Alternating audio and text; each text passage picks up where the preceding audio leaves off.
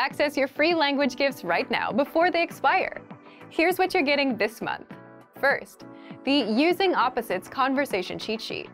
With this new cheat sheet, you'll learn common opposite adjectives like near and far, hot and cold, and grammar rules on how to use these words in a sentence. Second, the How to Say Goodbye PDF Writing Workbook.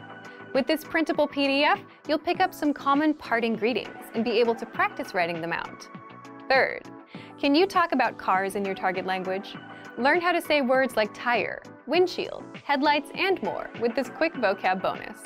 Fourth, must know words and phrases for public transportation. Learn how to say ticket, bus, train, and much more with this quick 1-minute lesson. Fifth, the 10 habits of highly effective language learners. Wondering which habits will help you succeed with language learning? Then check out this free lesson. Sixth, want the language learning app that gets you speaking? Download Innovative Language Learning for free for the Android, iPhone, and iPad. You'll unlock bite-sized audio and video lessons that teach you practical conversations and start speaking in minutes. And finally, the deal of the month. If you want to make your language learning breakthrough this year and get full access to our complete learning program, then get 31% off Premium and Premium Plus with the Breakthrough Sale. To get your gifts and language learning resources, click the link in the lesson description below. Download them right now before they expire. ¿Qué tal? Hi, how are you? My name is Romina. Mi nombre es Romina y soy tu profesora de español para la clase de hoy. I am your Spanish teacher for today's lesson. En la clase de hoy vamos a ver la diferencia entre hay versus está. So today we are going to learn the differences between I versus está. Only in the context of asking for directions, right? When we're trying to locate where things are. So on screen you have a table that illustrates the difference between I and está. So we're going to start with I. I in Spanish significa there is, there are. So I in Spanish means in English there is, there are, right? While está means it is, okay? So the main difference is this, is basically I is something that we're going to use when we need to inquire about something, but we are unsure about that something actually existing nearby, right? So at the bottom of the table you can see an example, no? Por ejemplo, ¿dónde hay un restaurante? Where is a restaurant, right? Is there a restaurant? That will be the correct translation. Is there a restaurant? So if I ask you, is there a restaurant? I'm asking you because I'm not sure if there is a restaurant, and I need a restaurant, but not a specific one. I'm not after an Indian restaurant or a Thai restaurant, a Mexican restaurant. Any restaurant will do, okay? So that's why I'm using I. Donde hay un restaurante. So we are basically using it to talk about something, about its existence. Okay, we are unsure if there is a restaurant nearby, and that's why we're asking that. But if we instead decide to say ¿Dónde está el restaurante? In that case, I'm talking about a specific restaurant. Okay, so I'm literally saying, where is the restaurant? Okay, and if I ask this to someone, they're gonna reply probably, which restaurant are you referring to, right? So that's why in the example we have a name, El Mexicano. ¿Dónde está el restaurante mexicano? So basically we use está when we know there is a restaurant and we even know the name of the restaurant, okay? And we know it's somewhere, just not exactly where, okay? So when you are not being specific, you're going to go for the option I, okay? You're not being specific. But when you're using, when you are after something specific, then you're going to be using está. So that's the main difference between these two. And this is why I will be using the indefinite articles, okay, the undefined articles, because you are unsure Okay, so you're not saying where is the restaurant, you're saying where is a restaurant. So a is an article that is not defining, okay, it's indefinite, okay. So that's why whenever you're using I, you have to use un, una, unos, y unas. It's incorrect in Spanish to say donde hay el, donde hay las, so the definitive articles, okay, the specific articles. But if you're using está, then in that case you have to use the definitive articles, the specific articles. So we are going to be using el, la, los, las. Veamos hay y está en acción con unos ejemplos. So let's see these two words, hay and está, with some examples so you can understand this better. On screen now, we have two conversations, two very brief conversations between a tourist and a police officer. Un turista, a tourist, and un policía, a police officer. So on the first one, we can see that the tourist is asking, ¿Dónde hay un banco? Please repeat. ¿Dónde hay un banco? ¿Dónde hay un banco? Muy bien. So here the tourist is asking, is there a bank? Or I need to find a bank. Where is it? Do you know where I can find one? And then the police officer can reply using the exact same verb, no? Hay un banco al frente de la Plaza San Martín. So there is a bank across or in front of San Martín Square. So in this first conversation, the tourist is not really sure if there is actually a bank nearby. So that's why he's using I. He's basically giving away that he doesn't even know if there is a bank nearby. And also, he's not concerned about going to a specific bank. Any bank will do. So let's go now to the second conversation. The tourist asks, ¿Dónde está el Banco Nación? Please repeat. ¿Dónde está el Banco Nación? ¿Dónde está el Banco Nación?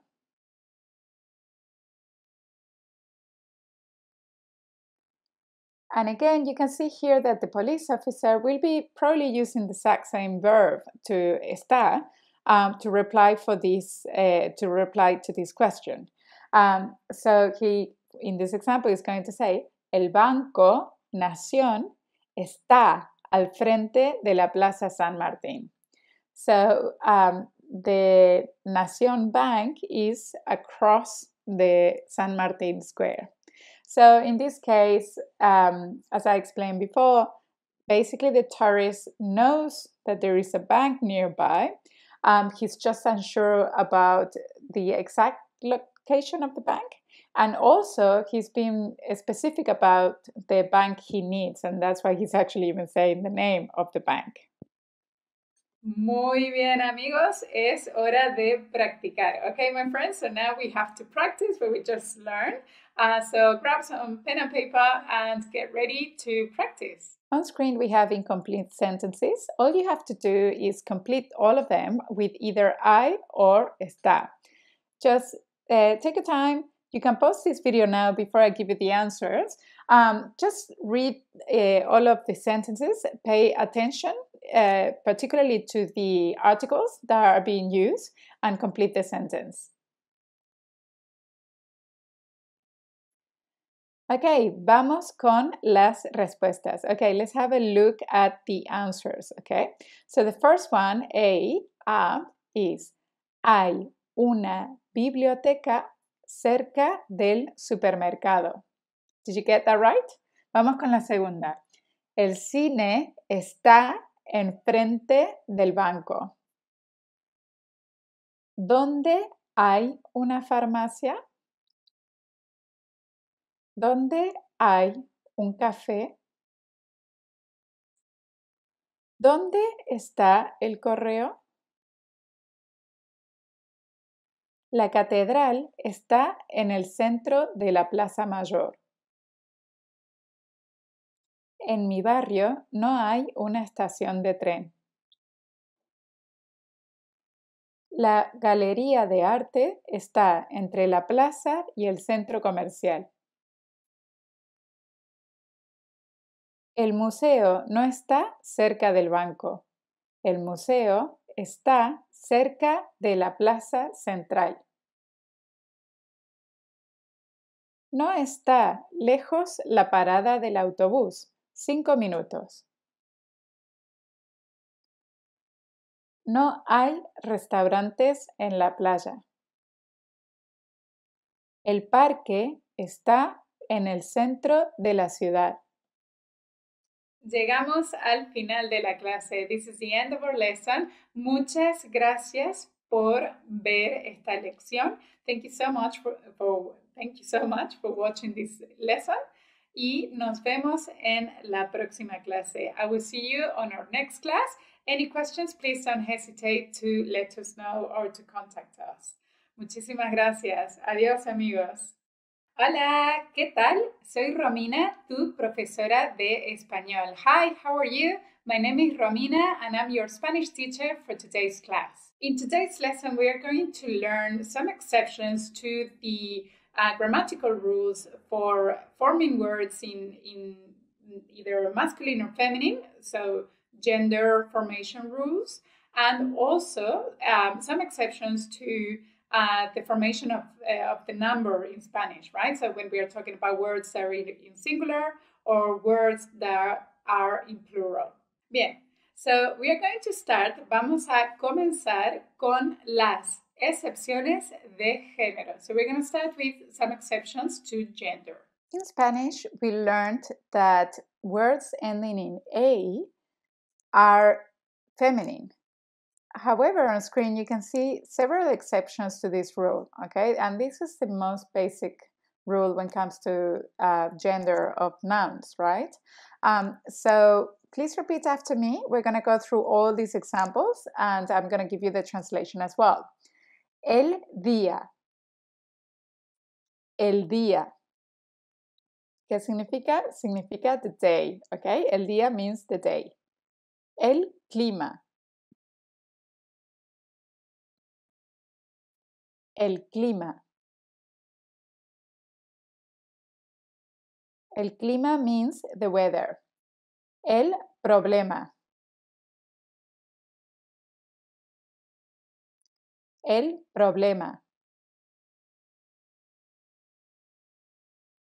El problema significa the problem. Very similar to English, right? El idioma. El idioma. El idioma significa the language. It means the language. El arroba. El arroba.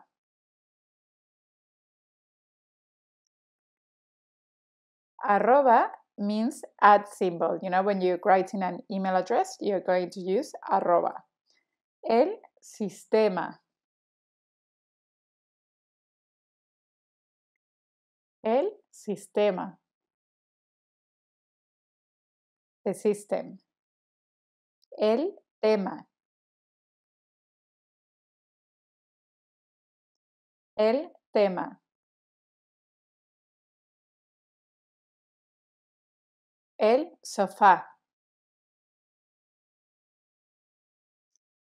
El sofá.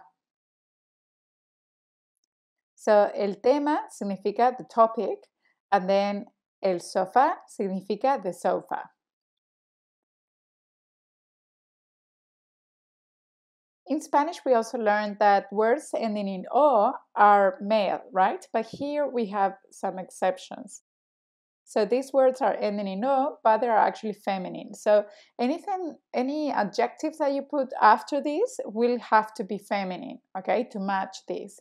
So let's say, for example, you want to say the red hand, okay, you're going to say la mano roja, roja, okay?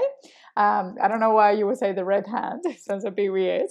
But just to give you an example, so as you can say, the article, it's feminine. It's just that the noun is ending in O, but it's still feminine. It's just that it's an exception, okay? It's incorrect to say mana. We have to say la mano to refer to the hand.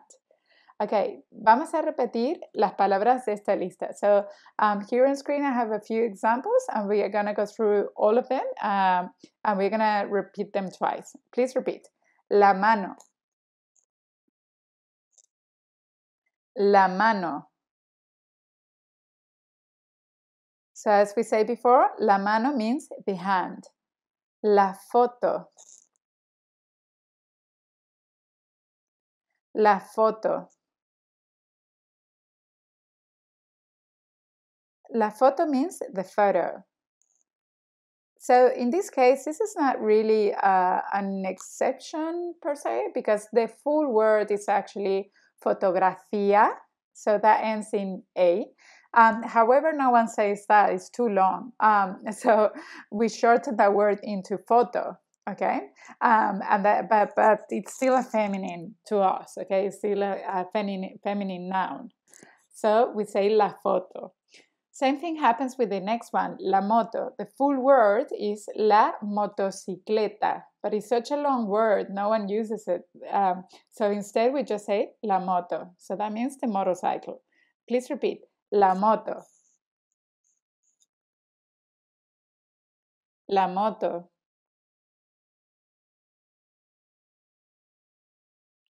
And same thing, like the next word is la disco, and that means the nightclub, right? But the full word is discotheque, right? La discoteca. So that used to end up in A, but again, no one says discoteca.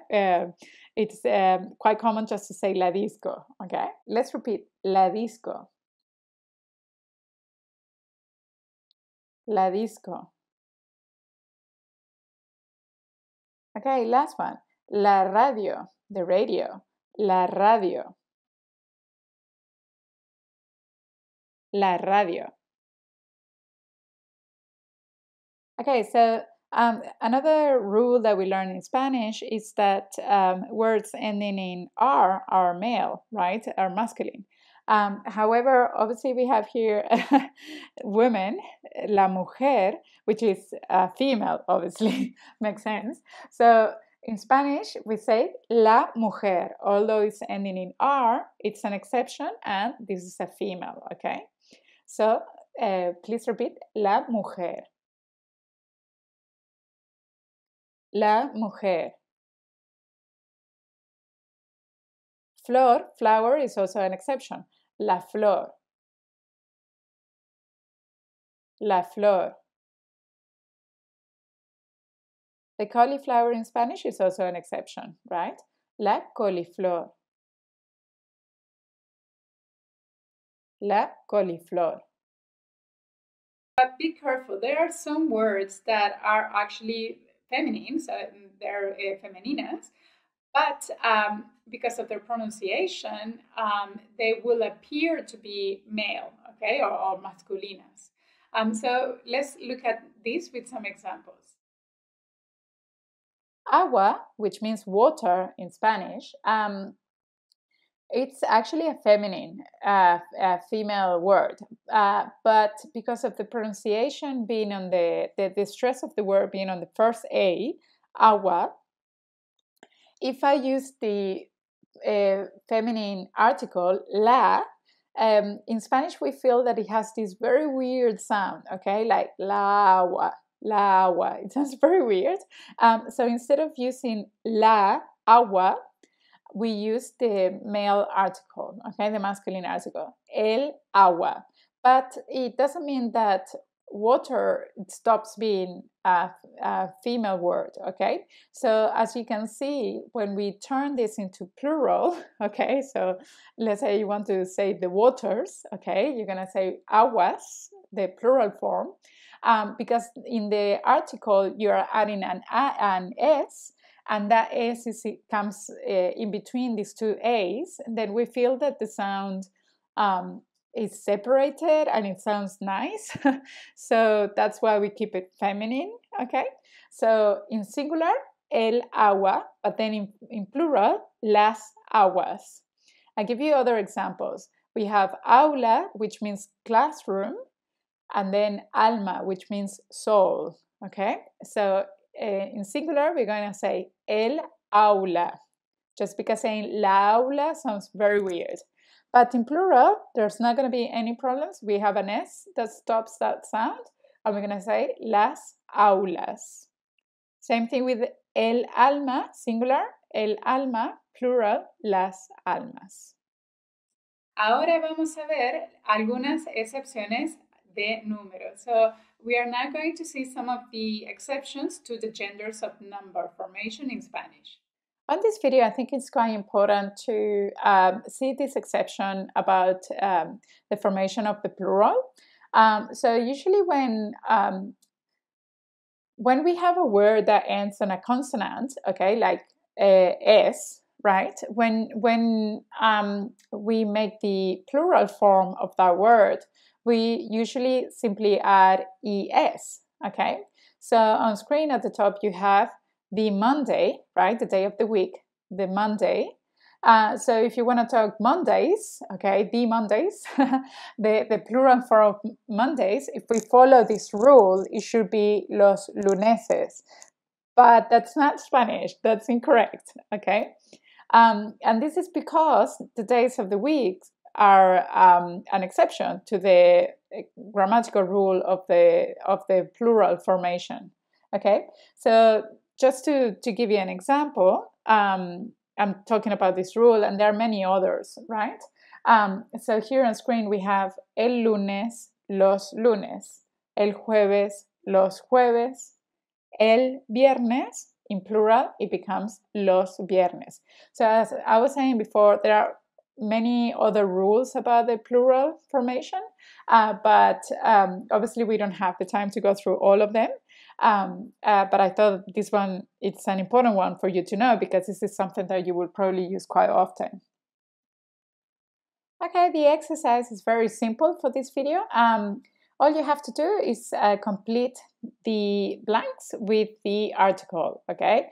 If it's male or female, or if it's an exception to the rule.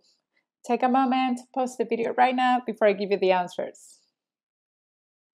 Bien, amigos, vamos con las respuestas. So, my friends, we're going to check the answers right now, okay? Let's see how many you got right. Let's start with A. We're going to read all of them through A first, obviously from A to G, and then I'm going to continue from H to N. Okay, the first one. La mano, el pollo, el pan, los mariscos, la moto, la mesa, la flor, el mesero, la radio, la cerveza, el sofá, el tenedor, el pescado, la disco. Okay, I really hope that you got all of this correct. Just in case you're wondering, I'm going to go through all of these words and I'm going to translate them into English in case that you don't know the meaning of one of these. So the first one is, as we say before, the hand, no? La mano. Then we have the chicken, the bread, the seafood, the motorbike, the motor, the motor? No, I don't think you say that. You say the motorbike, right? The bike.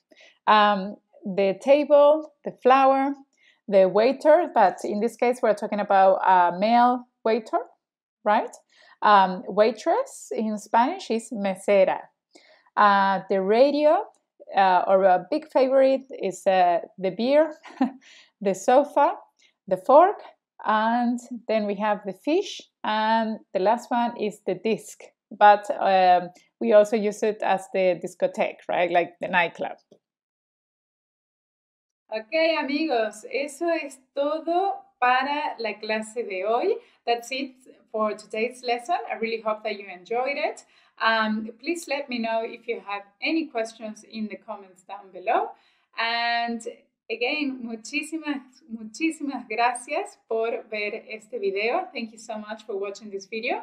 And I will see you on our next class. Nos vemos en la próxima clase. Adiós. Hola, soy Brenda Romaniello, tu profesora de español. Hi, I'm Brenda Romaniello, your Spanish teacher. Today we're going to have a look at the difference between pero and sino. These two conjunctions could be extremely difficult for Spanish students because they always seem to be translated into but in English. So today I'm going to show you how to identify the difference between them and how to use them correctly in Spanish. When we do translate into English, sometimes we translate them both as but, and that is what makes these two conjunctions in Spanish a little bit more difficult to understand when we're supposed to use one and the other. The conjunction pero can be translated into English as, for example, but, however, nevertheless, and except for or except. And sino, we can say that in English it means but rather or but instead. So that is something that you can use and try to replace these words, pero and sino. See if you can replace it with, instead of but, maybe try to replace them with instead, instead of, or rather, but rather. And see if that works, and if it does, then it's very likely that it's going to be sino and not pero. Let's start with pero. So we're going to start to analyze when we use pero. So remember, we said that the meaning of pero will be but, however, nevertheless, and except. And we use pero for two main things. The first thing is when we have contrasting ideas or contradicting ideas. Usually we're gonna have both pero and sino in two different clauses. So in a sentence, we're gonna have divided the sentence between the first clause, what we're first saying, and then we're going to have the conjunction, and then the second clause will tell us another piece of information. So when we use pero, we use it for contrasting ideas or for contradicting an idea, but it doesn't make the idea completely wrong or erroneous. It doesn't mean that that information is incorrect. We're just contrasting or contradicting that first idea in that first clause. Por ejemplo, let's have a look at one example. No conozco a mucha gente, pero tengo muchos amigos. I don't know a lot of people, but I have a lot of friends. As you can see here, we're contrasting, we're contradicting that first idea of not knowing a lot of people, but at the same time, however, nevertheless, I do have a lot of friends, which seems to be two contradicting ideas, or at least contrasting. But we're not making the first statement wrong. I still don't know a lot of people. So the second use for pero is to talk about an exception. Por ejemplo, for example, you can say something like, no me gusta la comida española, pero me gusta la paella. I don't like Spanish food, but I do like paella.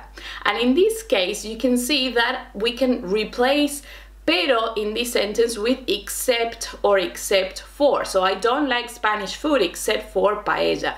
So as you can see, I'm still not liking in general Spanish food, which is ridiculous if you ask me. Like, who doesn't like Spanish food? But but you can see here that I still don't like Spanish food. However, I do eat sometimes, with the exception of paella. I do like paella. Now moving on to sino, there's a few things that we need to take into account. Remember that sino, we say that we will translate it into English as but rather or but instead. And we use it here, sino, to contrast ideas, yes, to contradict ideas, but these ideas need to be related. They need to be in relation to each other. And the other thing that we need to take into account is that the first clause of this sentence using sino has to be in a negative form. So, for example, vamos a ver un ejemplo. Let's have a look at one example. La fiesta de cumpleaños de Ana no es hoy, sino mañana. La fiesta de Ana no es hoy, sino mañana.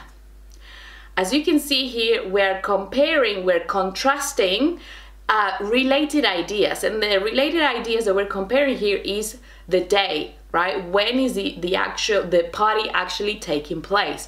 As you can see, the first sentence is in negative, no es hoy, yes, so it's not today, but rather tomorrow, okay? But instead, the party is tomorrow. As you can see, we're making the first clause, the first statement, incorrect. It's incorrect to say, or the information is incorrect. The party is not today, it's tomorrow. We're not comparing, we're not making the first part true. It's actually quite the opposite. We are stating that the first section of this sentence is actually incorrect. There's a few things that we need to take into account when comparing pero and sino, and that is if it's a negative or affirmative clause, the first one. And if it's a negative clause, usually we're going to use sino, yes, because we are making the first clause incorrect or wrong, okay, and we need to clarify but instead something else. That doesn't mean that we cannot use pero if the first clause is negative. So pero we can use it with the first clause being in a positive or a negative form. So let's have a look at some examples. Let's start with using pero after the first clause being a positive or an affirmative one. Por ejemplo, tengo que ir al supermercado, pero no tengo tiempo hoy. As you can see here, tengo que ir al supermercado. I have to go to the supermarket, but I don't have time today. It means that I still have to go to the supermarket, and this other situation is happening. So they are contrasting and contradicting ideas without making the first positive clause wrong or incorrect. I still have to go to the supermarket. Let's see now an example of when we use pero when the first clause is negative. And this is possible only if these two ideas are not contrasting, they are not completely related, they're not necessarily making the other one incorrect or wrong. Por ejemplo, no me gusta la carne, pero me gustan las empanadas criollas. Yes, I don't like meat, but I do like empanadas criollas, which they are delicious. They are specifically from Argentina, where I'm from, and they are made of meat. So, but of course it has other things inside, so maybe that masks the taste, and you do like empanadas even though you don't eat or you don't like meat. Can you see? We're not completely making the first statement wrong. You still don't like meat.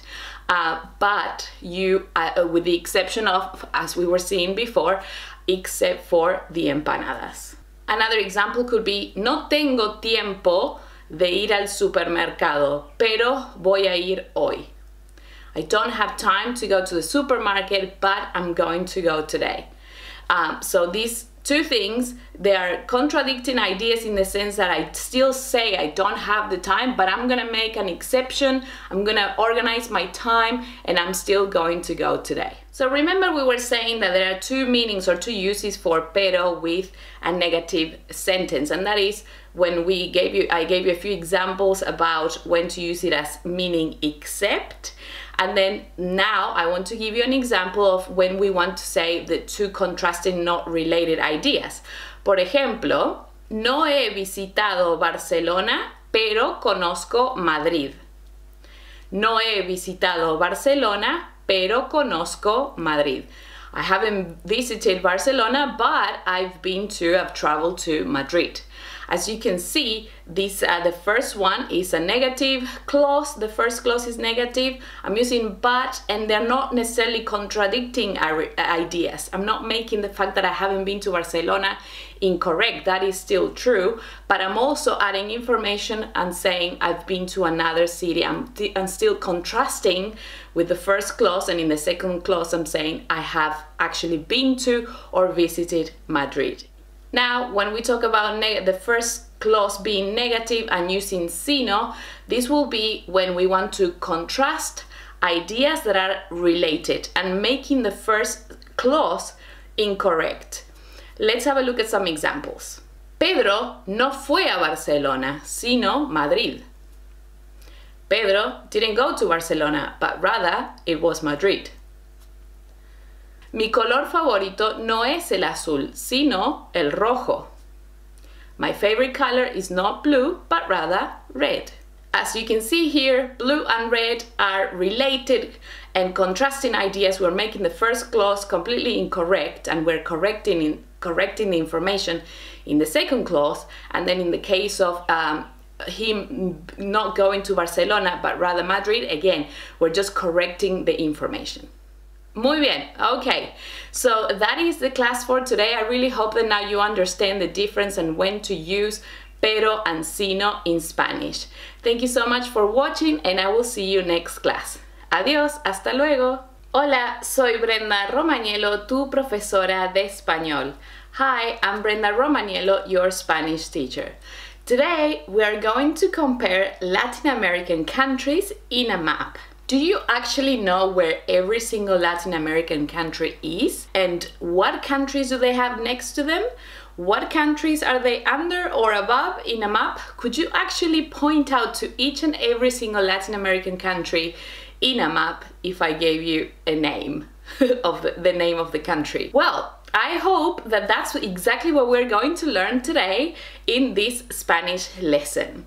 So to start off, we are going to, for comparing where exactly these Latin American countries are in a map in Latin America, we are going to use the prepositions of place. So first we're going to have a look at some vocabulary for some prepositions of place that you can use to talk about where these countries are located in comparison to each other.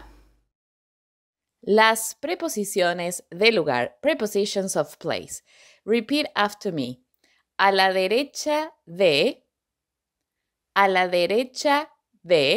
which means to the right of. A la derecha de. A la izquierda de. A la izquierda de, to the left of.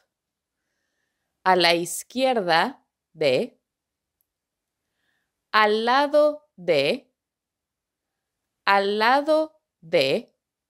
or the other option, a un lado de,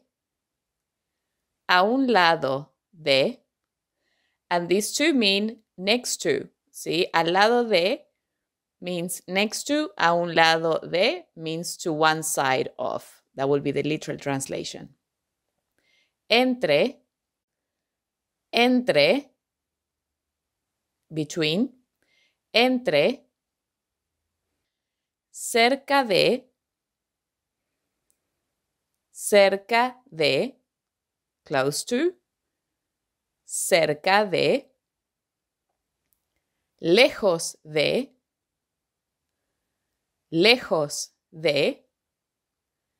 far from, lejos de, arriba de,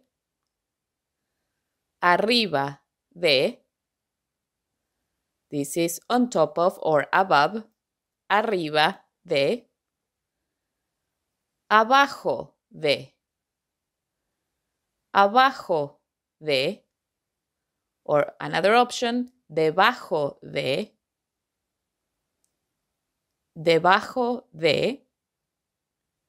this means below, debajo de. Muy bien, let's repeat all of them again. Repeat after me. A la derecha de. A la izquierda de. Al lado de. A un lado de. Entre. Cerca de. Lejos de. Arriba de. Abajo de. Debajo de. Now we're going to practice with some questions. I'm going to show you the Latin America with all the names of the countries in Spanish in a map, and then I'm going to ask you, where is this country? And then we'll have a look at one example on how you can answer to this question. Por ejemplo, ¿dónde está Belice? ¿Dónde está Belice?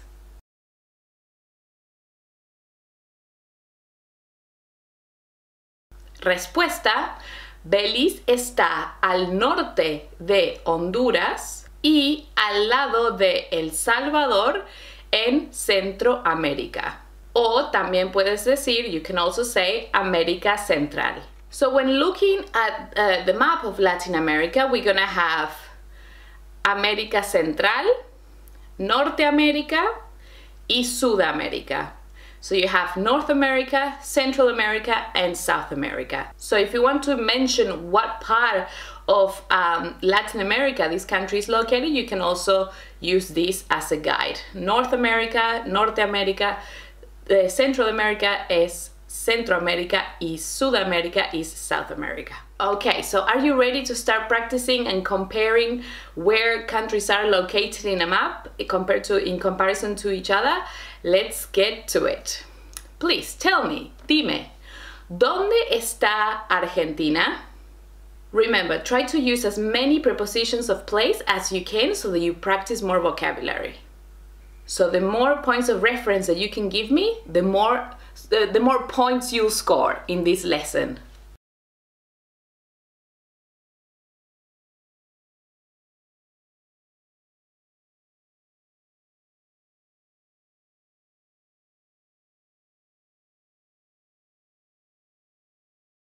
Respuesta. So this is a possible answer. Your answers might be different depending on what points of reference you decided to point for the location of Argentina.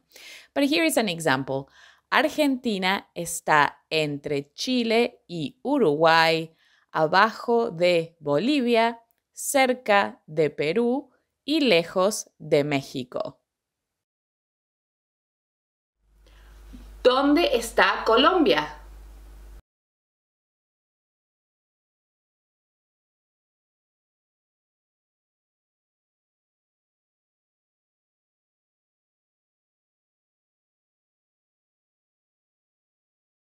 Respuesta posible. Colombia está entre Venezuela y Ecuador, arriba de Perú, cerca de Costa Rica y al lado de Panamá en Sudamérica. ¿Dónde está Guatemala?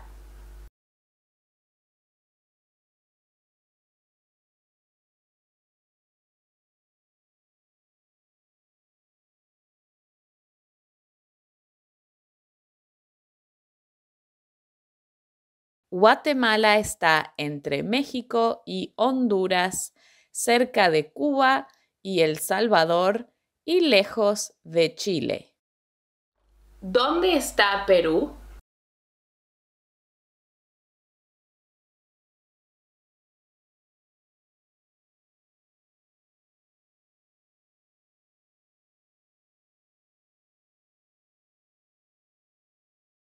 Perú está entre Ecuador y Bolivia, al lado de Brasil, debajo de Colombia, cerca de Argentina y lejos de Haití. ¿Dónde está Panamá?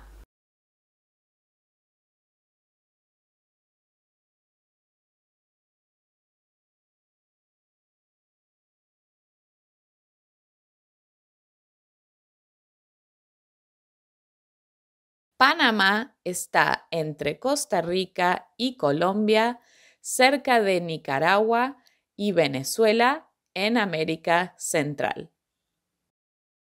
Muy bien, perfecto, excelente trabajo, good job. I really hope that you were able to answer these questions and giving me as much information and points of reference as possible.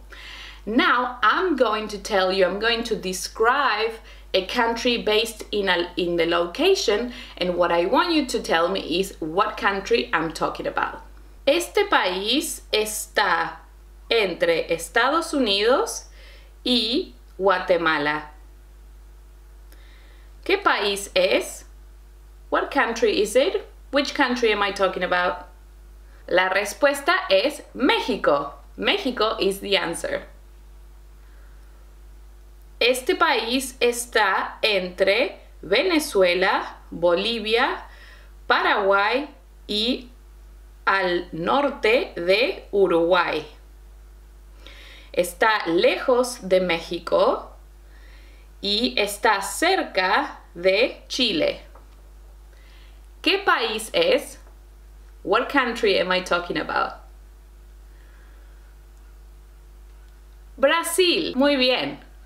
Este país está cerca de Panamá, al sur de Colombia y al norte de Perú. ¿Qué país es? Ecuador. Muy bien. Eso es todo por hoy. That is all for today. Thank you so much for watching today's lesson, and I really hope that you now know where these countries, all these Latin American countries, and where Spain is in the world, and you can point them in a map. Thank you so much for watching, and I will see you next class. Adiós. Bueno. Sí, bueno. Hablo del banco. Nos preguntábamos si quería pedir un préstamo. Bueno, me gustaría pensarlo antes de decir que sí. Por otra parte, me gustaría comunicarle que ya abrimos una nueva sucursal sobre la avenida Hipólito. ¡Qué bueno! Ya no me tomará tanto tiempo llegar al banco. Entonces, ¿le llamamos el jueves para saber su decisión?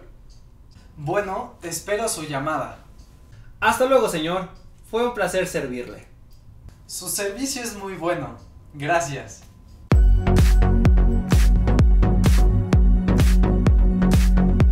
Hello there, my beautiful friends of SpanishPod101.com. As you might know, my name is Diego. And I'm Efraín. And in today's video, we're going to check the word bueno and some synonyms for different uses. Yeah.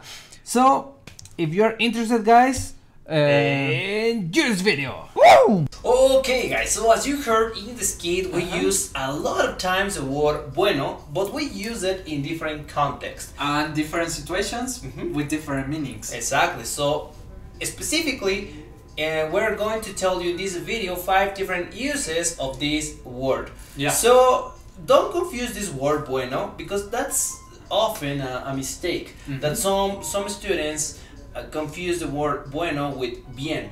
Okay. So that's actually for another video. Yeah. But today we're going to talk about 5 different uses of bueno, and not only that, but also some synonyms. So if you are ready, guys, let's start with number 1. Let's go! Okay, and what's the first thing you say when you answer the phone? Well, in Spanish. At least in Mexico, we don't say hola. Not really. Usually you will hear bueno. Bueno. And the other person says bueno as well. Bueno, habla tal. Exactly. So that's the very first thing you say when you answer the phone. Yeah. Bueno. But this is not the only way for answering the phone. We have more synonyms. For example, we have dígame. Dígame. Yeah. Or synonym, diga. Just Diga. Diga. Both of them mean hello. Or rather, like, tell me. Tell me. Well, that's the direct translation. The direct translation will be tell me. Tell me. But we also have another that is also common, and that's aló. Aló.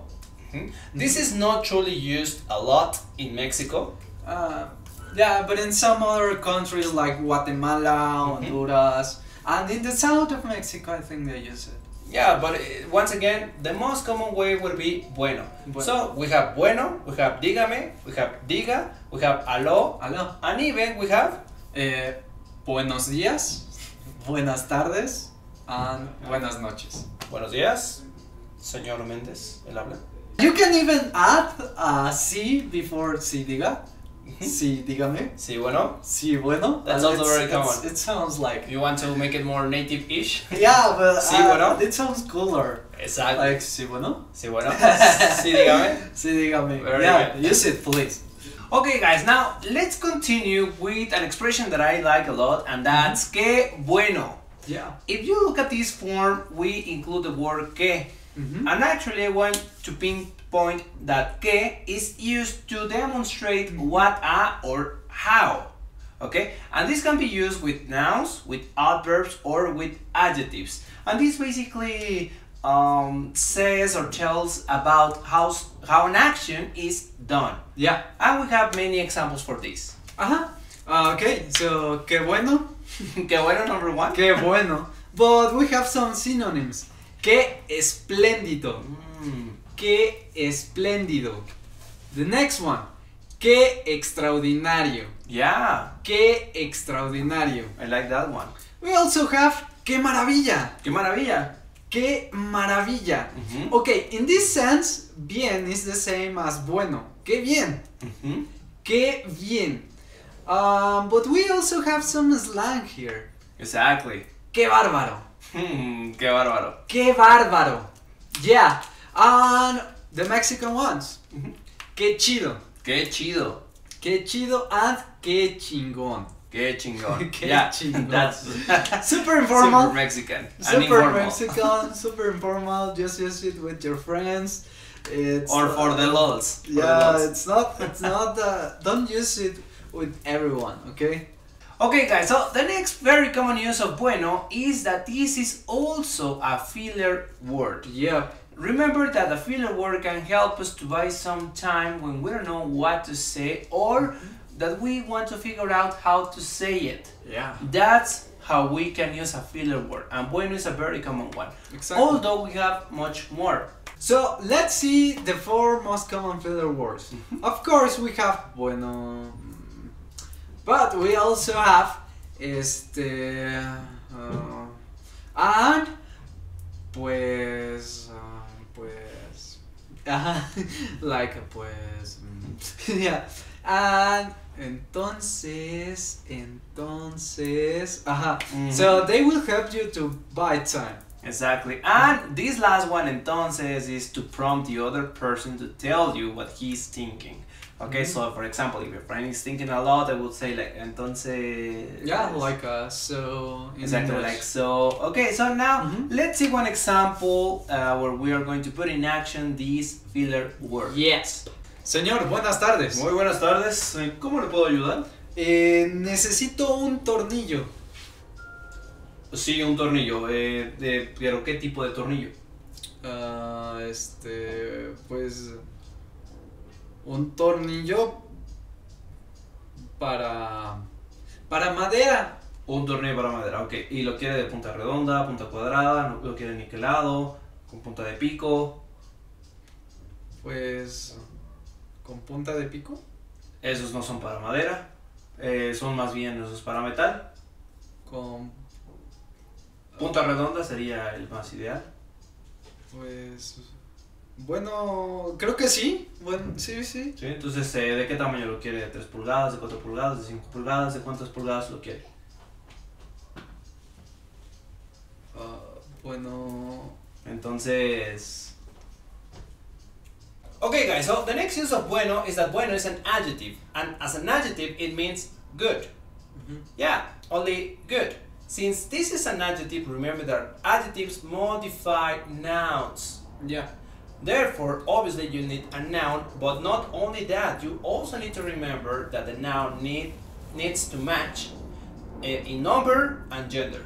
Yeah. That is, if it is masculine, feminine, plural, or singular. For example, I have... Okay, for example, qué bueno eres conmigo. Qué bueno eres conmigo. Okay. I know. Alicia es una buena persona. Alicia es una buena persona. Next one. Los hermanos Aristeo son buenos estudiantes. Los hermanos Aristeo son buenos estudiantes. And the last one. Cristina y Salma solían ser buenas amigas. Cristina y Salma solían ser buenas amigas. Y después llegó el Efra e hizo que se pelearan. Cristina y Salma.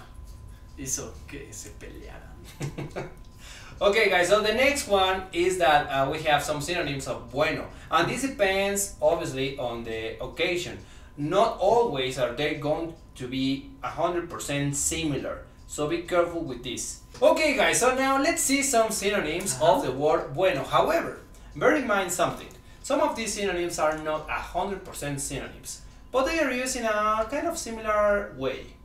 For example, espléndido, espléndido, estupendo, estupendo, excelente, excelente, agradable, agradable, lindo, lindo, hermoso, hermoso, ¿ok? Precioso, precioso, encantador, encantador. Very good. Nice. Yeah. Finally, guys, we also have the word bueno as an affirmation. Yeah, of course. Affirmation. And this means only okay. Okay. Bueno? Okay. Yeah. Very good. Now let's see some synonyms of this word. This one could be está bien. Está bien. Or just bien. Bien. You can also say de acuerdo. De acuerdo. But the Mexican way. Sale y vale. Sale y vale. Va. Va. Va. Okay, it's like, okay, va. For standard Spanish, vale. Vale. Vale. Very good. Yeah. Vamos por un lado. Va. Bueno. Bueno. So that's it for today, my beautiful family of SpanishPod101.com. We are really happy for you because you are still watching us until this moment of this video. Okay. Okay. It took us like 3 days to make this one. Yeah. We had some technical problems. A lot. But well, see you in the next one. Don't forget to write your comment down there to give us your thumbs up. What is your phrase, Diego? And also destroy that like button. And don't forget to download your free PDF cheat sheets at SpanishPod101.com. And subscribe to this to the channel and activate the notifications. Yeah. See you en el siguiente. Nos vemos. Bye. Bye bye, chicos. Oye, Frank, ¿qué tienes? Pues pedí un préstamo al banco. Ok. Y no sé cómo pagarlo.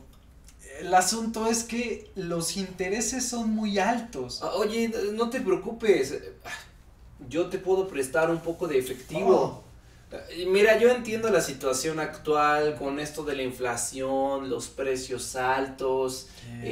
También sé que en la bolsa las acciones bajaron, claro. El cambio de divisas. Yo entiendo que ahora es una locura, pero cuentas conmigo. Gracias, amigo. Hello there, my beautiful friends of SpanishPod101.com. As you might know, my name is Diego. And I'm Efraín. And in today's video, we're going to talk about vocabulary related to money.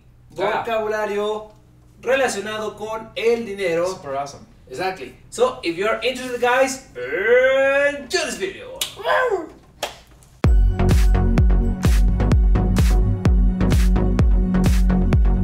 Okay, guys, so this is a topic that sometimes changes depending on the region you are, especially in Spanish. We are both from Mexico City, and today we're going to see how we call the money here in our city. Yeah. Okay, most of these words are standard, but you might hear some variations of this. Okay, so let's start with useful vocabulary. And number one is el dinero. Yeah. El dinero, and that's money. Number two, we also have el efectivo. El efectivo, and for that, that's a way we call the cash. El efectivo. Now, of course, el dinero incluye billetes, bills, billetes y monedas. Okay. Coins. Monedas. Coins. Muy bien. Ahora, cuando tú tienes muchas monedas de diferentes denominaciones, entonces tú lo llamas el cambio. El cambio. Cambio. The change. Ya. Bien. Muy bien. La siguiente palabra es el banco. El banco. Después tenemos un término que no nos gusta. La inflación. La inflación. Otro término muy feo. La crisis. La crisis.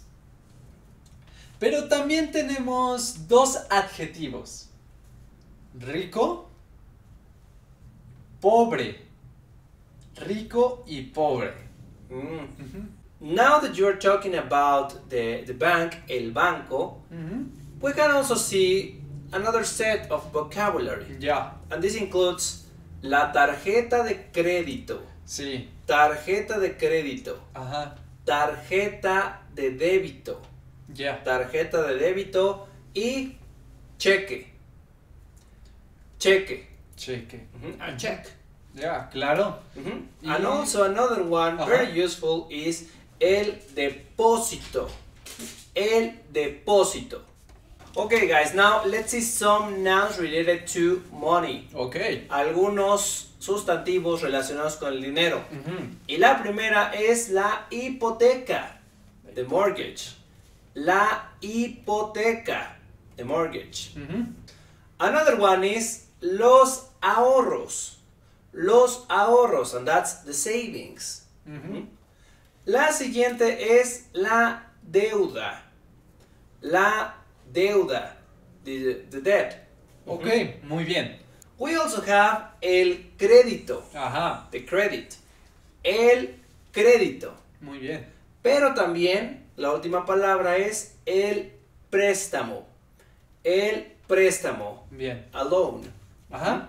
So, for example, ten mucho cuidado cuando pidas un préstamo al banco. Tienes que asegurarte que tienes suficientes ahorros para poder pagarlo. Ok. Gracias por ese consejo. Sí. ¿Ese consejo te doy? Porque tu amigo Diego soy. Ah, muy bien. Okay, let's talk about some verbs related to money. Algunos verbos relacionados con el dinero. El primero de ellos es gastar. Gastar. También comprar. Comprar. El tercero, ahorrar. Ahorrar. Cuarto, pedir prestado. Pedir prestado. Y el último, prestar. Prestar. Vamos a ver un ejemplo. Recuerda ahorrar lo suficiente para que puedas comprar todas las cosas que tú quieres. Y no te olvides que no tienes que gastar tu dinero en cosas innecesarias, ni mucho menos pedir prestado al banco para seguir comprando cosas que no necesitas. You already did, right? Okay, in this section, we're going to give you 2 expressions. Yes, only 2, because in the future we are going to give you another video of expressions, Mexican expressions related to money. Yeah, very interesting. We have a lot. We truly use a lot. So, the first one is this. Ya no quiero gastar. A veces me cuesta llegar a fin de mes. Oh. Ya no quiero gastar. A veces me cuesta llegar a fin de mes. And llegar a fin de mes means to make the ends meet. Oh, ok, muy bien. Ok, la siguiente. Estoy en números rojos y apenas llevamos 10 días de este mes. Estoy en números rojos y apenas llevamos 10 días en este mes. And the expression is estar en números rojos, to be in the red, or to have little money. Little money. Estar en números rojos. Good. Okay, now for the next section, we are going to give you different ways to call the money in Mexico. So guys, ¿y en México cómo le llamamos al dinero? So the first one is billullo. Billullo. Remember that for this there is no direct translation because all these terms mean basically money. So billullo. El billullo. El billullo. We also have morlacos. Los morlacos. And we also have varo. Varo. El varo. El varo. We also have la lana. La lana. ¿Traes lana? Okay. Another one, la luz. Luz. Like this type. Luz. Luz. Yeah. Ajá. ¿Tienes luz? ¿Traes una luz? Préstame una luz. Yeah, very weird, but yeah. Okay, el siguiente, feria. La feria. And it is not like a... Like a fair? Ajá, no. La feria, money. Traigo feria, no te preocupes. Traigo feria, no te preocupes. Okay, when we are talking about cambio, change, we can also hear morralla. Morralla. Morralla. Here in Mexico City, because there are some difference in other regions. Yeah, but at least here in Mexico City, it's very common to hear morralla. Morralla. And the last one, which is very standard, because many countries have it, is plata. La plata. That's correct. O duros. Duros, los duros. ¿Traes duros? I've never said duros. Unos duros. Bueno, nosotros no, pero... Oh, like in other countries? Yeah. Okay. Okay, that's the end of this video. No te olvides de darnos tu pulgar arriba y de suscribirte a este canal. Muchas gracias, familia de SpanishPod101.com. Déjanos tu comentario. ¿Qué opinas de este video? Y del dinero. ¿Qué opinas del dinero? ¿Qué opinas del dinero? Okay.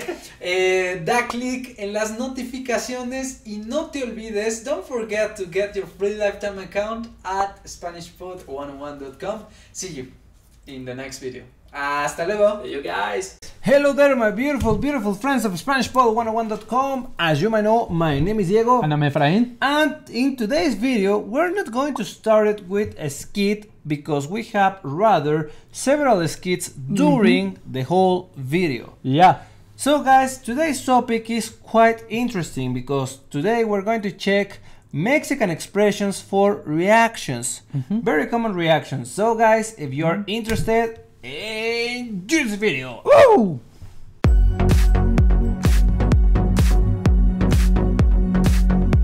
Okay guys, so Mexican expressions are really a great way to communicate with other native speakers.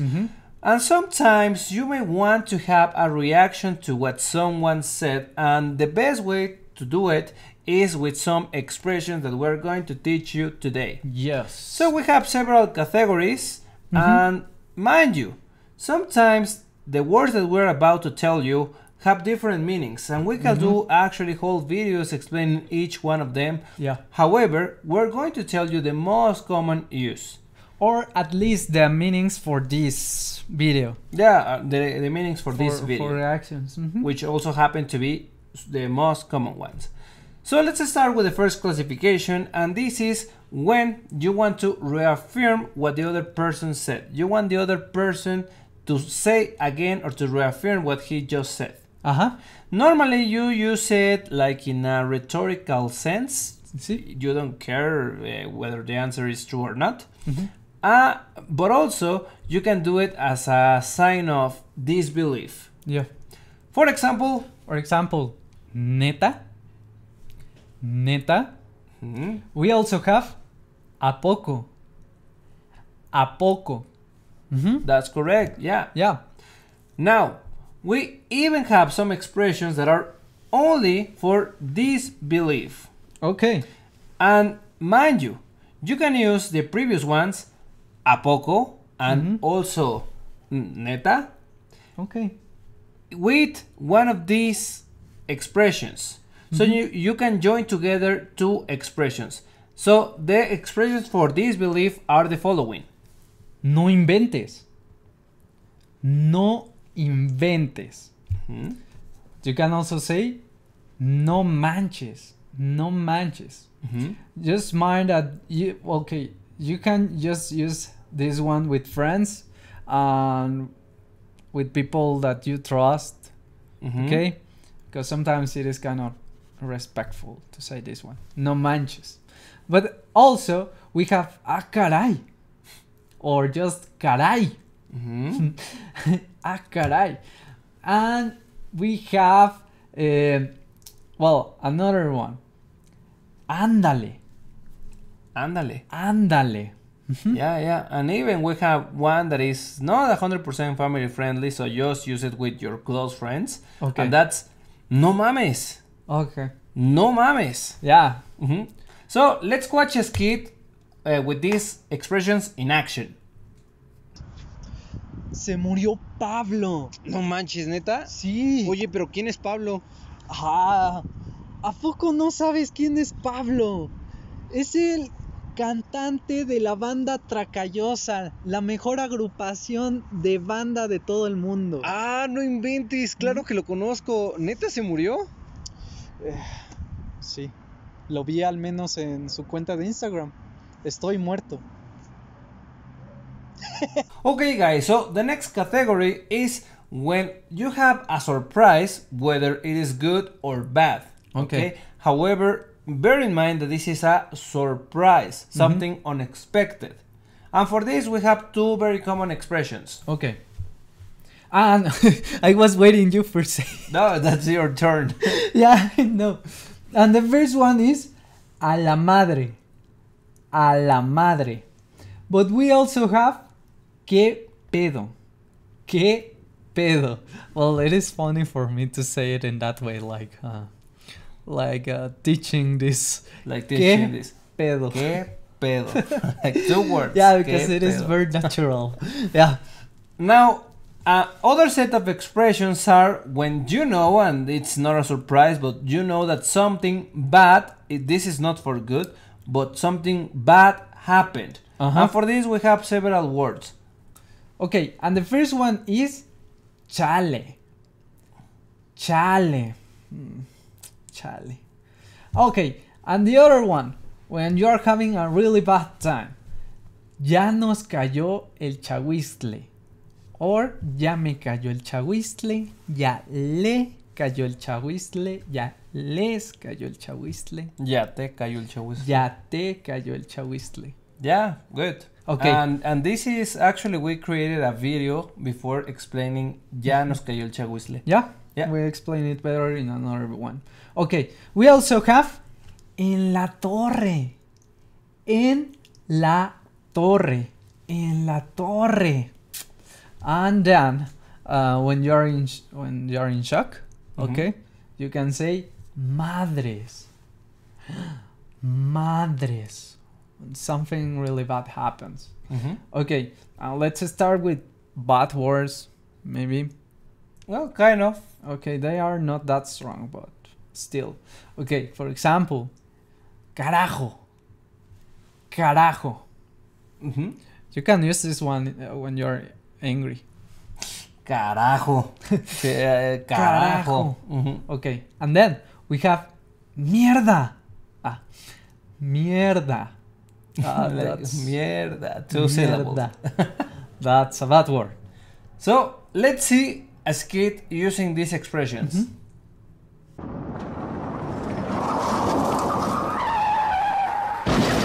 ¡A la madre! ¿Viste eso? Sí, claro. Grábalo. Ah, qué pedo, no funciona mi cámara. Oh, no. Madres. Eso le va a salir muy caro. Chale, y además es el carro del año. La reparación va a salir muy cara. Okay, guys, so the previous ones were when something bad happened. Yeah. And what happens when something good happens instead? Well, for this we have 3 very common expressions. Yep, 3. Well, this one is qué chido. Qué chido. Qué chido. And then we have qué fregón. Qué fregón. Qué fregón. I like that one.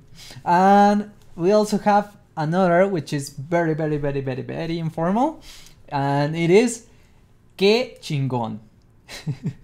Super Mexican. Qué chingón. Yeah. Yeah, That's correct. Good. so qué chingón. Now we also have one very common expression, and that's when you don't know what to do and you are kind of desperate. Okay, and this word is Híjole. Híjole. Híjole. Híjole. Ay, no. ¿Qué hago? Híjole. Híjole. That's correct. So now let's see this in a skit. Mire, Fra, este collar me lo regalaron hace poco. ¡Ah, qué fregón!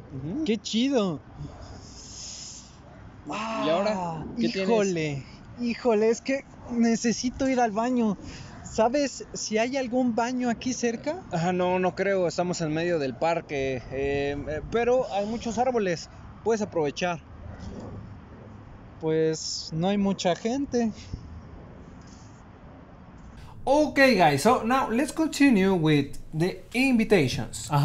When someone invites you, it doesn't matter what kind of invitation, and you want to agree with it, then we can say one of these 2 options. Okay, we can say super sí.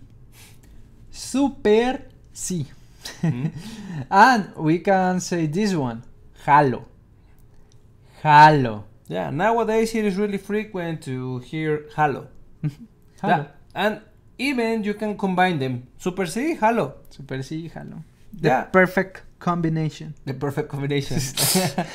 Okay, and now finally, let's see what happens when 2 people agree on something. Okay. What do we have for that? For that we have va. Va. Va que va. Va que va. Sale y vale. Sale y vale.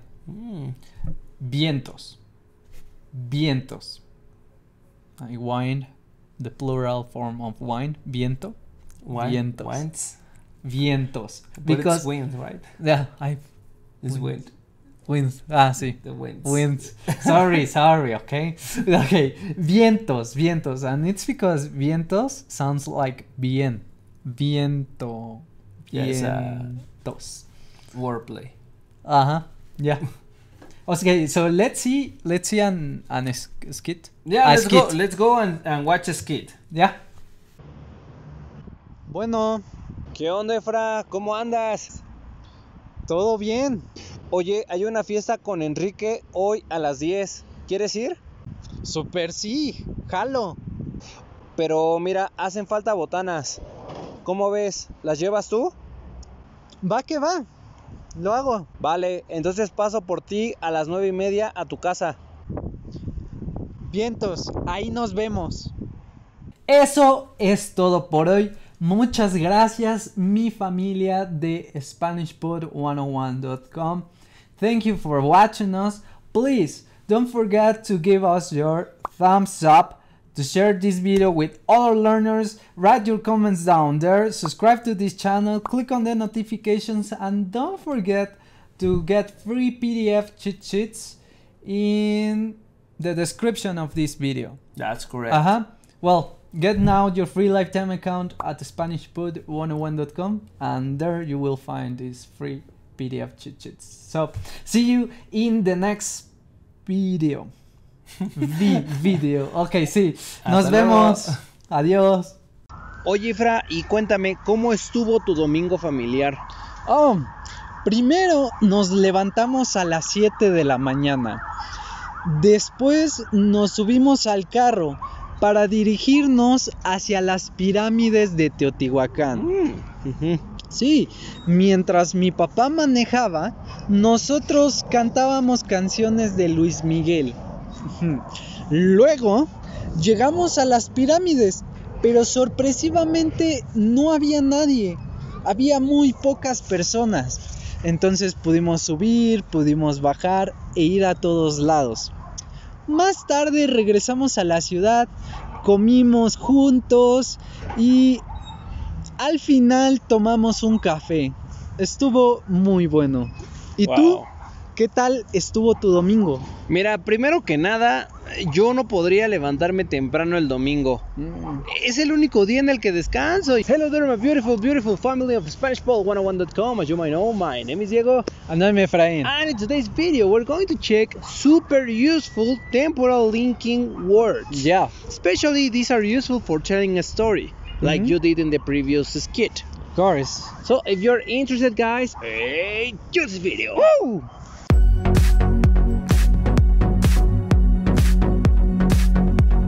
Okay guys, so the temporal linking words are very important because these help us with whenever we're telling a story. Because these help us place an action with respect to other actions or other moments. Yeah. These are very useful for the speaker. Okay guys, so take out your pen and notebook and write this down, because let's start with what to say whenever an action is starting. Okay? Yeah. Okay, so the first one. Al principio. Al principio. That's for the beginning of a story. At the beginning. Okay? So, for example, al principio el sabor no me gustaba, pero después me volví adicto. Yeah. Al principio el sabor no me gustaba, pero después me volví adicto. Nice. Okay, the next one. Primero. Firstly. Primero hicimos algunos ejercicios juntos en la clase.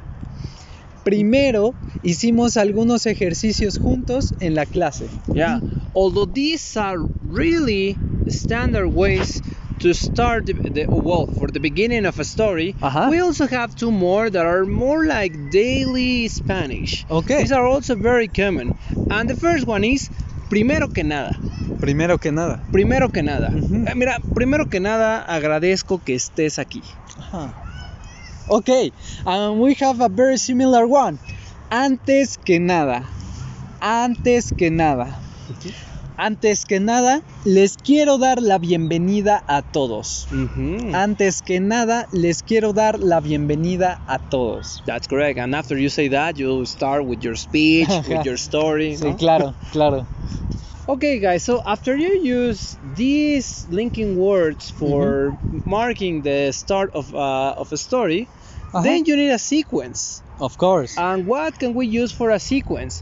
Well, you can use for this the ordinal numbers. Okay. So you can say primero, or en primer lugar.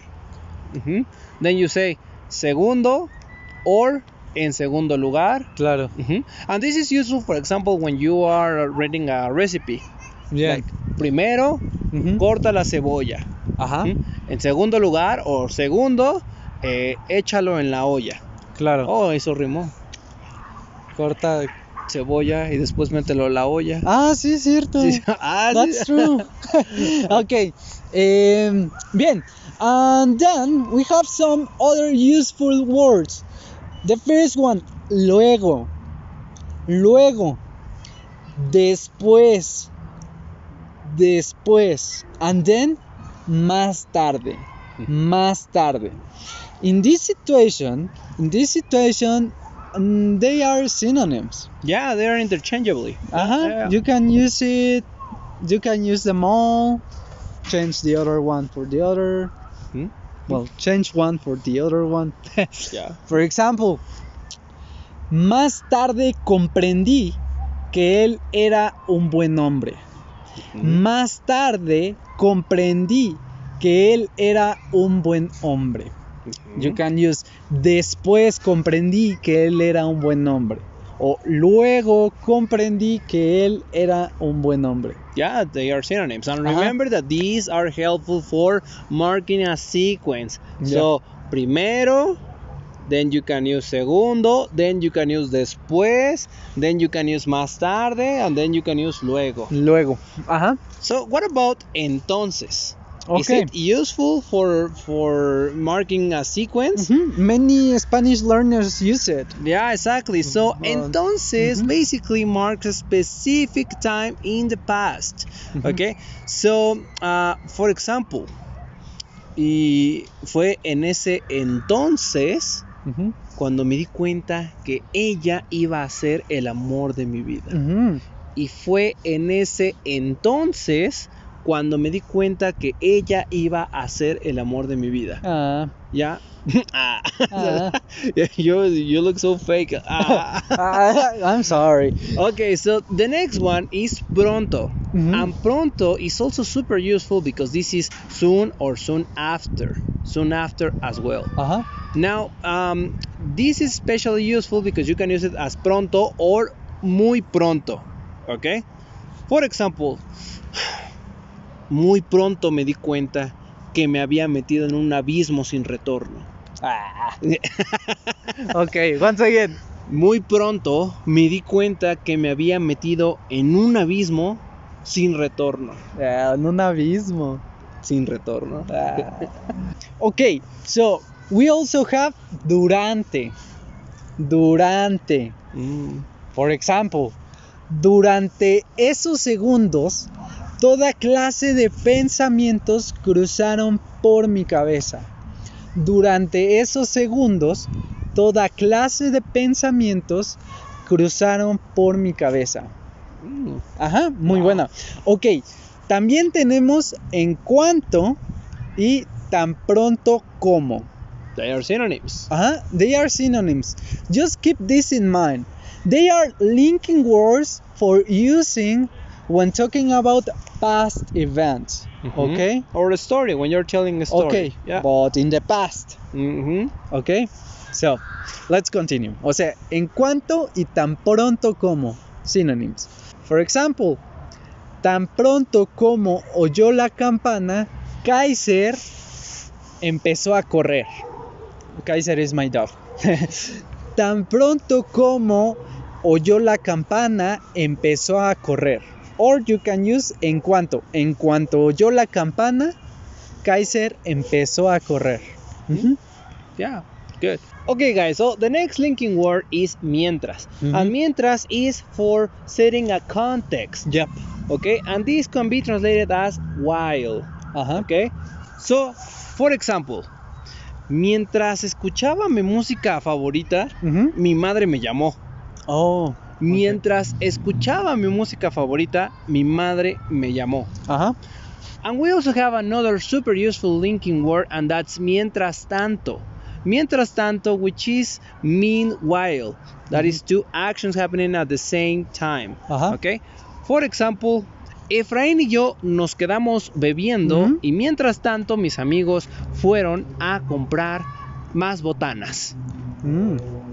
Okay, finally, let's talk about linking words for marking the end of a sequence. Yeah, that's correct. Yeah. Okay, so when you want to emphasize the ending of a sequence of events, you will need these words. The first one, al final. Al final. For example, al final decidimos no presentar cargos en su contra.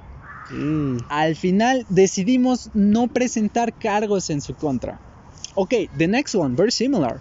Finalmente. finalmente. So you usually use finalmente when you want to express the last step of a process, okay, Of a sequence, yeah. or a sequence. For example, finalmente dejé la gelatina en el refrigerador. Yeah. Finalmente dejé la gelatina en el refrigerador. Yeah. So here once again, so al final marks the end or the end result of something, right? And finalmente is the end of a sequence. But they can also be synonyms. Yeah, right? they can be synonyms when you are talking about eventually. For example, finalmente puedo ser alguien en la vida. Finalmente puedo ser alguien en la vida. Or al final puedo ser alguien en la vida. Yeah. Al final puedo ser alguien en la vida. Yeah. So they are synonyms only when you want to say eventually. Okay, so you have al final and finalmente when you want to express the meaning of eventually. But we also have a third synonym. When you want to mean eventually. Pay attention on this. So the third one is al fin. Yeah. Al fin. For That's example, al fin puedo ser alguien en la vida. Al fin puedo ser alguien en la vida. O al final, puedo ser O alguien en la al vida. final o finalmente. Finalmente. Yeah. Yeah. Very good. Very good. Now let's talk about the formal ones. And this, once again, these help marking the end of a sequence. Yeah. And the first one is por último. Okay. Por último. And the synonym for this is para terminar. Para terminar. Yeah. So, para terminar este video, quiero agradecerles a todos ustedes por vernos. Y claro que sí, nos vemos en el siguiente video. Esto es todo por hoy. Por favor, danos tu pulgar arriba, escribe tu comentario allá abajo, pero también suscríbete a este canal. Subscribe to SpanishPod101.com y da clic en las notificaciones. Y por cierto, get your free PDF cheat sheets at SpanishPod101.com. Your free lifetime account. And your free lifetime account. Yeah, see you en la próxima.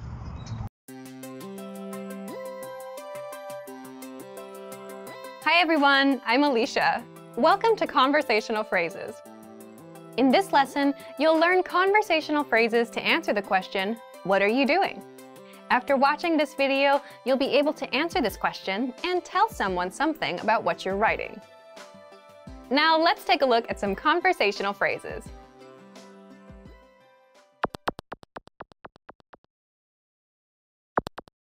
Listen to the dialogue. ¿Qué haces? Escribo mi diario. Once more with the English translation. ¿Qué haces? What are you doing? Escribo mi diario. I'm writing my journal. First of all, you'll need to learn how to say, what are you doing? That's, ¿Qué haces? listen to it again. ¿Qué haces? ¿Qué haces? This Spanish sentence literally translates as, what do? But it means, what are you doing? Now, how do you answer this question?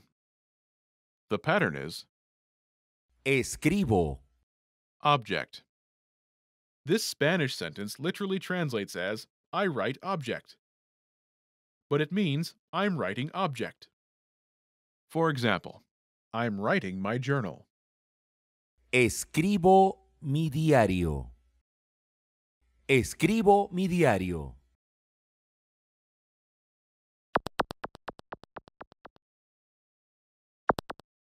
Here are a few more phrases you can use with the same pattern.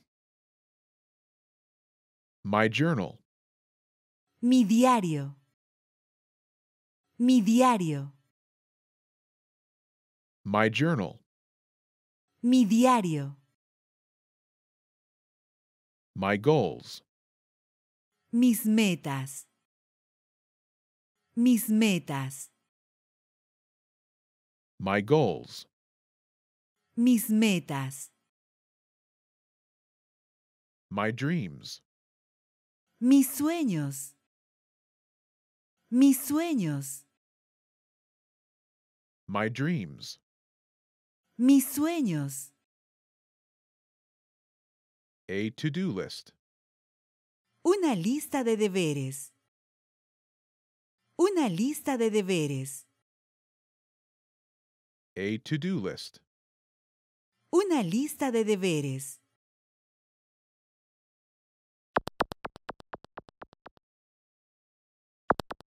Let's look at some examples. Listen and repeat or speak along with the native speakers. ¿Qué haces? Escribo mis metas. What are you doing? ¿Qué haces? I'm writing my goals. Escribo mis metas. ¿Qué haces? Escribo mis sueños. What are you doing? ¿Qué haces? I'm writing my dreams. Escribo mis sueños. ¿Qué haces? Escribo una lista de deberes. What are you doing? ¿Qué haces? I'm writing a to-do list. Escribo una lista de deberes.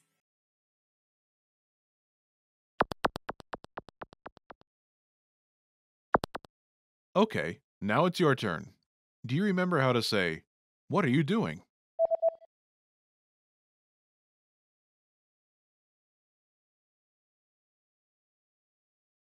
¿Qué haces? Imagine you're writing your goals. Do you remember how to say, "My goals"? Mis metas. Mis metas. Say, "I'm writing my goals."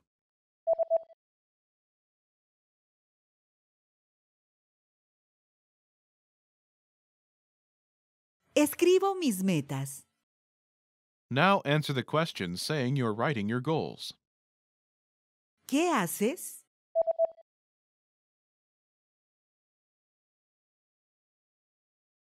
Escribo mis metas.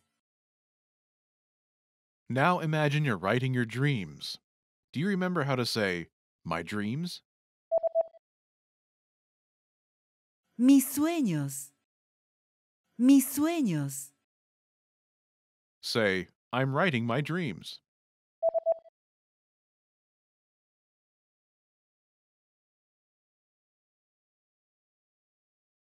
Escribo mis sueños. Now, answer the question saying you're writing your dreams. ¿Qué haces?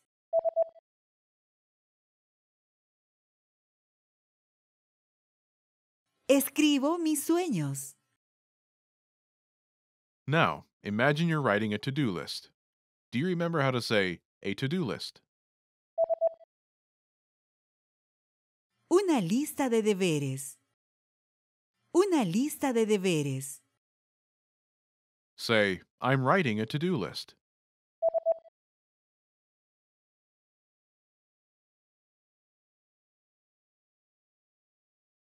Escribo una lista de deberes.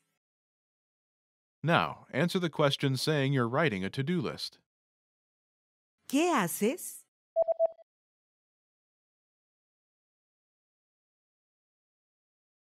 Escribo una lista de deberes. Hi everyone, I'm Rosa. How are your Spanish listening skills? In this video, you'll have a chance to test them out with a quiz. First, you'll see an image and hear the question in Spanish. Next comes a short dialogue. Listen carefully and see if you can answer correctly. We'll show you the answer at the end. Are you ready? Un hombre y una mujer están hablando. ¿Por qué llegó tarde el hombre? Siento llegar tarde. ¿Te quedaste dormido otra vez? No, hoy me levanté a las 6. Entonces, ¿por qué llegaste tarde otra vez? Bueno, el autobús no venía. Ah, ¿en serio? Para serte sincero, el autobús llegó un poco tarde, pero me equivoqué y me bajé en la parada incorrecta. Tuve que venirme caminando hasta acá. ¿Por qué llegó tarde el hombre?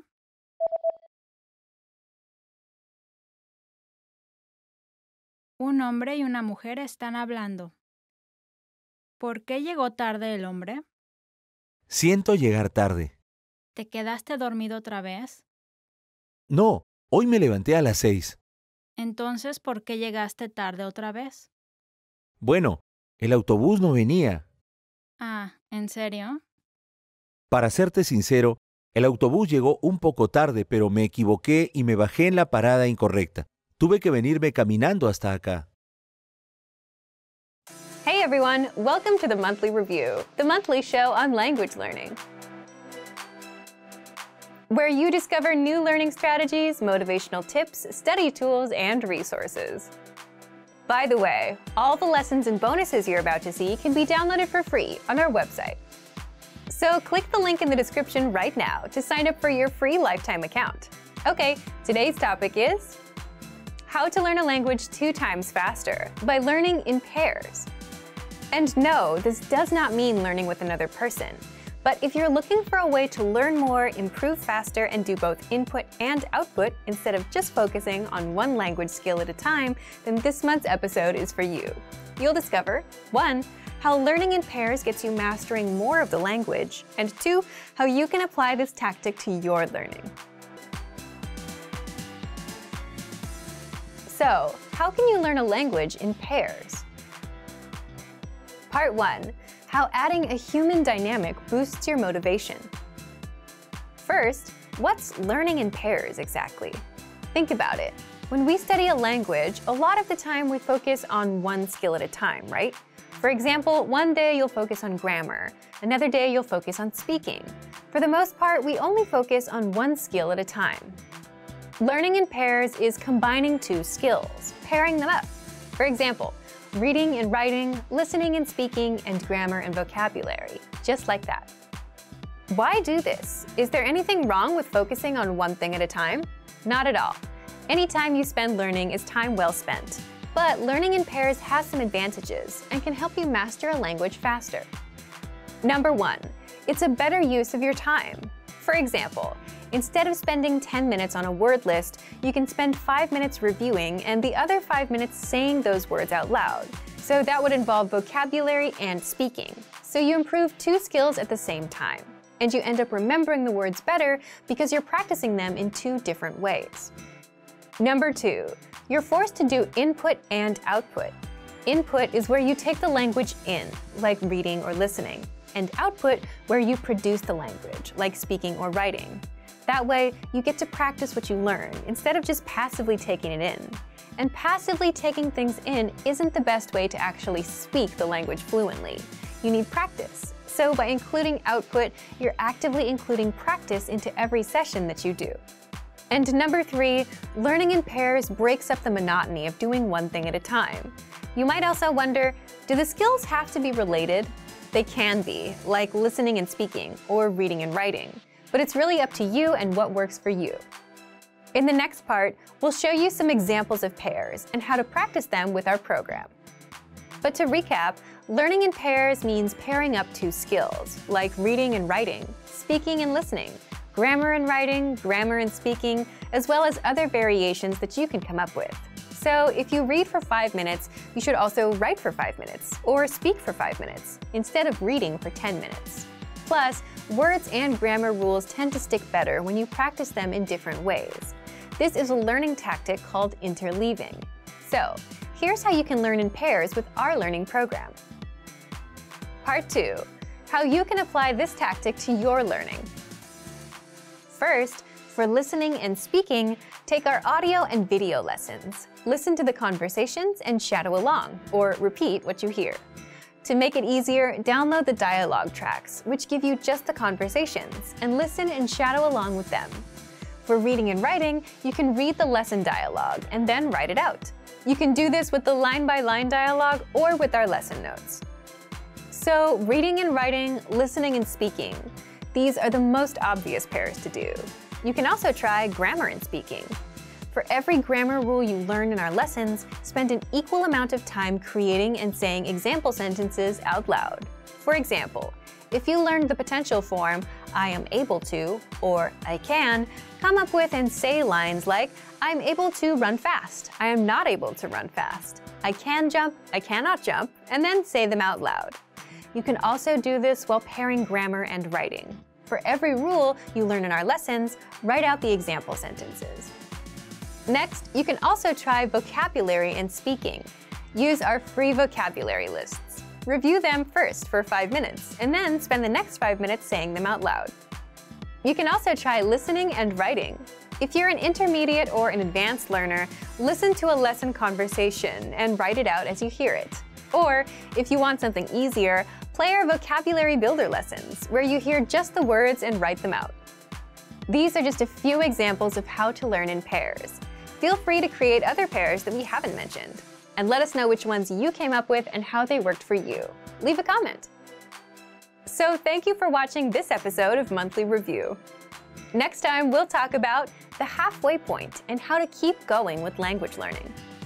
If you enjoyed these tips, hit the like button, share the video with anyone who's trying to learn a language, and subscribe to our channel. We release new videos every week. And if you're ready to finally learn language the fast, fun, and easy way and start speaking from your very first lesson, get our complete learning program. Sign up for your free lifetime account right now. Click the link in the description. See you next time. Bye! You want to learn a language and succeed, right? But where do you start and what do you do? There's grammar, speaking, listening, reading, and writing. So much to do and no clear pathway to follow. And it can feel overwhelming, right? But what if you had a clear, step-by-step path of lessons that taught you everything you needed to know and took you from absolute beginner to advanced, and all you had to do was just follow the pathway? Well, you can do just that with our recommended learning pathway. But if you don't yet have access, sign up for a free lifetime account right now. Just click the link in the description. So, how does our recommended pathway help you learn the language fast? 1.